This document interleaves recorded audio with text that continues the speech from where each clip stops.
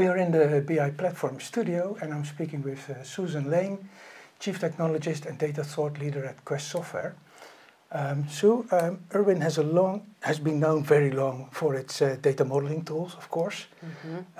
What's the vision behind expanding beyond just data modeling? Yes, so here at Erwin, we have been a model-first client or company and solution for a very long time, since the early 80s actually, best-of-breed solution for data modeling. And just in the last few years, we have expanded that portfolio to include a data intelligence environment, which stands on a data catalog, built-in data quality into the catalog itself, and then a data marketplace, which is a model-to-marketplace platform. Okay, and can you explain to us where the user benefit lies? Yeah, it's all about data literacy. So really becoming quite wise about your data, from everything from the application source system out to where the data shows up inside of the BI reporting environments, and then obviously being able to reuse that and share it across the enterprise with your marketplace. Yeah, okay. Well, the 7-step approach to data maturity is an established Erwin methodology. Yes. Can you tell us a bit more about the 7-step approach? Yes, so we definitely start with the modeling. So we're a model-first, model-led organization. So you're always out there creating that blueprint of your new environment as you go along. We've brought in use cases from all of our clients for each of the 7 steps so that you're finding value early and often as you go through the 7 steps. And that includes modeling integrated with our data catalog. The catalog includes a lot of use cases around inventory, of really understanding the underpinnings of your organization. Moving on to governance and curation, so marrying up the technical information to the business so you understand your data from a business context.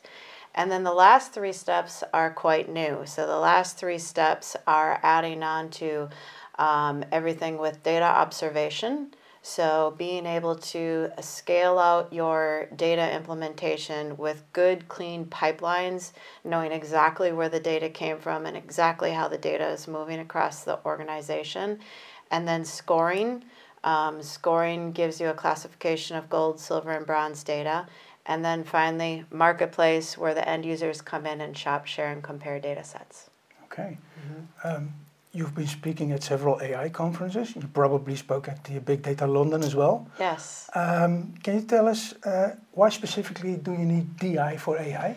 Yes, a lot of reasons actually. I would say that some of the primary reasons are having good, clean pipelines going into your AI, being able to monitor and observe those pipelines on a regular basis.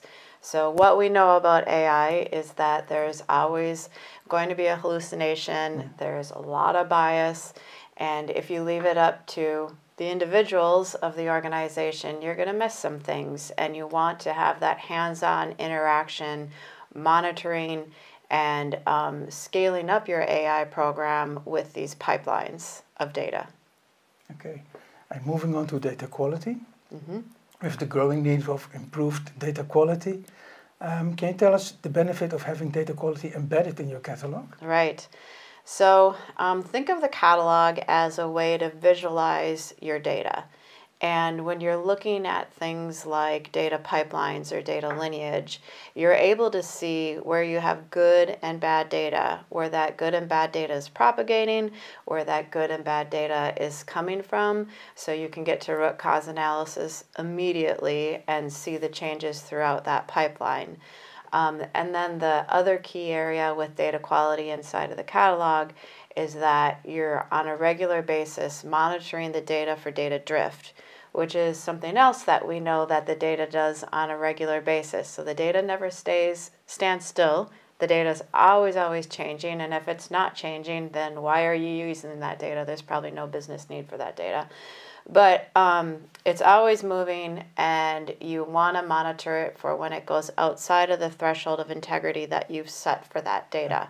So being alerted to that, and the quality analyst is able to accept or reject those changes, so those anomalies when they happen, They can go into the technology itself and say, yes, I think that a spike in the data is okay here, or it's not, and therefore training the data behind those AI models.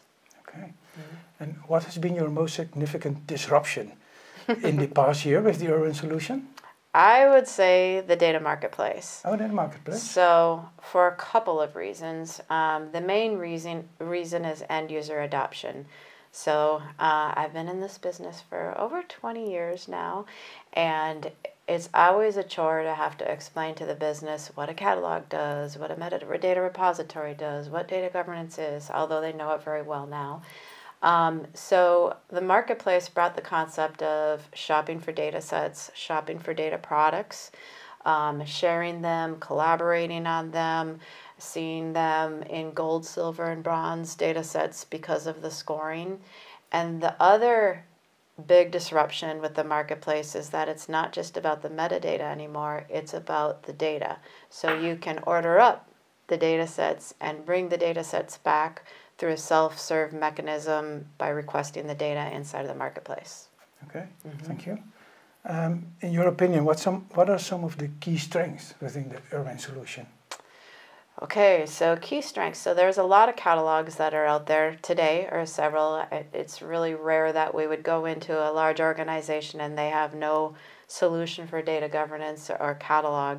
So some of the differences with the Erwin technology is that it has that modeling built into the platform. It has data quality built into the platform.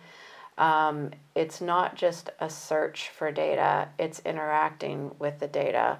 And I would also say that we have extended capabilities through the Quest portfolio as well that provides you with some data monitoring solutions, data integration solutions, and really uplifts that sell there.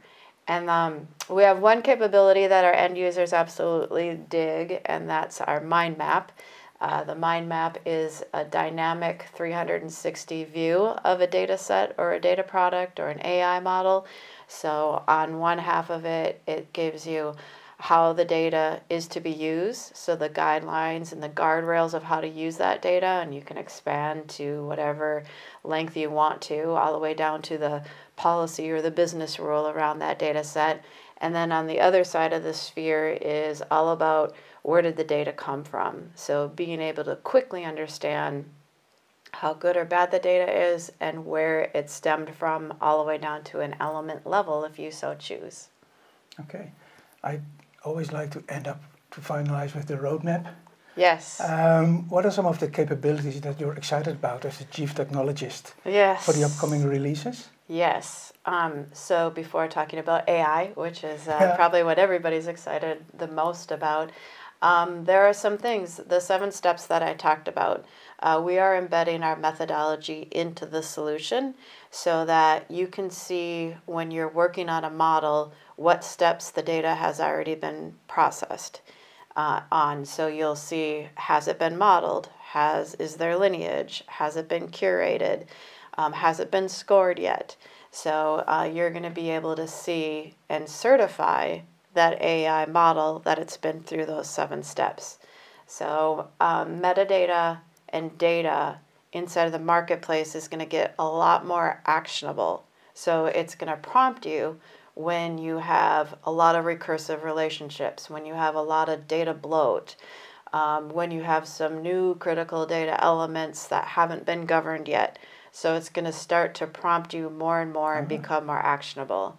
And then finally, of course, with AI, we're looking at chat boxes and ways to make it easier on the end users to go in and ask for the type of data, become more literate on the data using those chat box technology. Okay, sounds good.